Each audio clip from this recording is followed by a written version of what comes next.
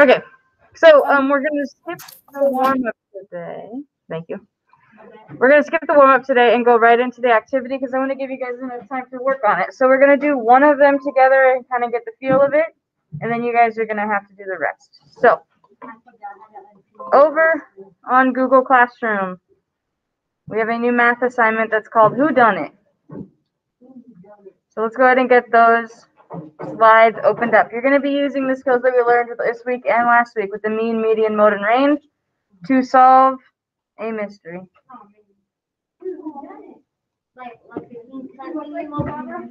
No, not like the king tut stuff. It's I don't know. We'll read the mystery and you'll know what it's about in a minute. Or you can wait and do one with us so you make sure you do it correctly. So I'm going to give you guys about 1 minute just to get this pulled up so that you have it and you can follow along with us. Zooming into 100 is pretty good. Everybody should have their own set of slides for this.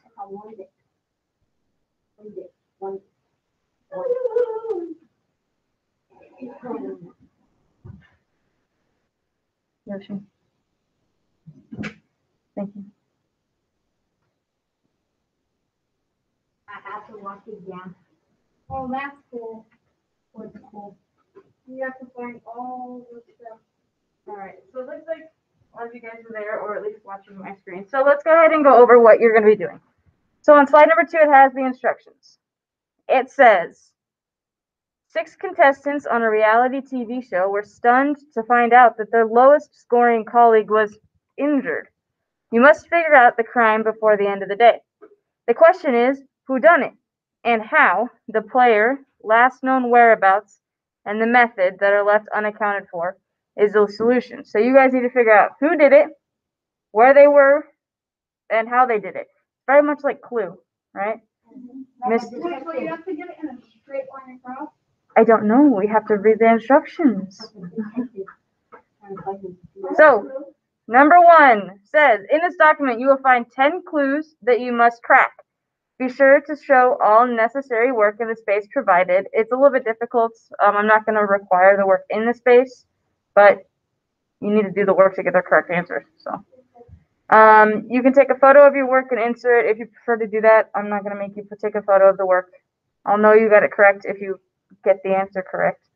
Number 2, each correct answer will rule out either a player, a last known whereabouts, or a method. When you get this clue, you need to mark it off of the who is the criminal slide, which is our page, which is on slide 3. Is that why you didn't let me look at that paper this morning? Yeah. Okay. After you collect all 10 clues, there will be only one possibility remaining. It will reveal the crime. You'll write a sentence that on the very last one that includes who the criminal is, where the location of the crime was, and the method they used to cause the injury on the what happened page, which is slide 14. So we're going to do one of them together just to show you guys the process of what needs to get done, and then I'm going to let you guys work on it to figure out who injured the person on the TV show. Nice little crime here. So slide number 3 is where you're going to cross things out. When you get an answer, you'll come back up here and you'll cross off either the person, the place, or the method that happened so that you're crossing off. Wait, of the person it happened to? You're crossing off the things that you know. So it's like Clue where you cross off the things that you know so that you're left with only the things that are the issue, right? Like what happened. So if it says that Miss Beta has an alibi and she wasn't in the place where it took place, then it can't be Miss Beta, so you would put an X over that because it's not her, right? Yeah. So the things that are left are, no, the things that are left is your answer of who did it, where they did it, and how they did it. So the empty boxes at the end are going to be your answer to the problem. So let's start with clue number 1. That's slide number 4. Do you have to just put the answer in that box? Not necessarily. I'll show you. Again, if I finish, we'll go over it. The first one is find the mode. So what is the mode? First of all, what's another word for mode? The most. We need to figure out what number is happening the most in our data set. Which number do you see the most? 8. If you want to add text up here, you can say 8 happens the most. I'm not going to require this part. You just need to figure out what the mode is. So the mode is 8. There's a box over here in the corner. You guys see this box over here? Yep. It's a highlighter box. You put it on the number 8 and then just stretch it out. If it'll stretch for you. There it goes. So it gives you a clue about what happened to the person or what did not happen. In this case, it says the victim was not injured by a cougar. So we need to go to our who. It's kind of nice because like put it in order for you. Sure, I don't know. 8 is the most. It says that the victim was not attacked by a cougar. So where do I put an X on this part of the screen? On the cougar attack, because they were not attacked by a cougar, so we put an X there. They cannot be attacked by a cougar. So we've answered one of the slides already. Should we do one more together? Okay. So because, you got a question? No? You were looking at me like you had a question. No? Yeah, you, Mr. Turner. Me? Oh. No, Sorry. you're just looking at me like you had a question. No, I gotta sit up here so I can't see the screen from the back. Makes sense. Oh, I'm just trying to follow along. All right. You're good. So clue number 1 we have done. We answered that question. So now we need to go to clue number 2, which is slide number 5. Let's do this one together. So I'm going to do it kind of up here just to show you guys. So we have 1, 2, 4, 5, 6, 7, 8. I'm going to make this a little bit bigger. These are our numbers in the data set. We need to find the median. How do you find the median? Find the middle number. So,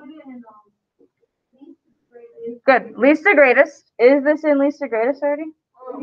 Yeah, this one's already in least to greatest. So we just need to cross off from the outsides in. So I'm going to get rid of the 1. Where's the strike through button? It's 5. Can't find the strike through. That's okay. So the 1 is not part of it. Not the 8. Then we have the 2 and the 7. And then the 4 and the 6. And we're left with 5 as our answer. Which a few of you guys said. Good. 5 is our answer for the median. So we got to move our highlight box. Whoa, what just happened? You don't have to. I was just showing some work. So we're going to move our highlight box over the 5. And it gives us more information that we can cross things off. This one says that Miss Beta was baking cookies in the kitchen. So she has an alibi. They know where she was when this injury happened. So what can we go back up here and cross off on our slides? Miss Beta did not do it. We can cross off Miss Beta. Can we cross off a where? This is really easy. We can cross off the kitchen because if Miss Beta was in the kitchen, we know that the injury and the victim was not hurt in the kitchen because Miss Beta would have seen it. Right? Does this make sense, what you need to do? Okay, your goal is to finish this and figure out who did it. Who done it? That's the goal. Who done it? So I will just let you guys be working on that. Which one do we do? All of them. You got to finish all the slides to figure out the answer. Oh, which one do we do? Oh, we did numbers. Clue number 1 and clue number 2. So 4 and 5. 4 and 5. Is that slides 4 and 5? Then yes. Oh yeah, okay. Okay. So I have attendance all taken. So I'm going to stop our recording here and let you guys just be working on it. Those of you all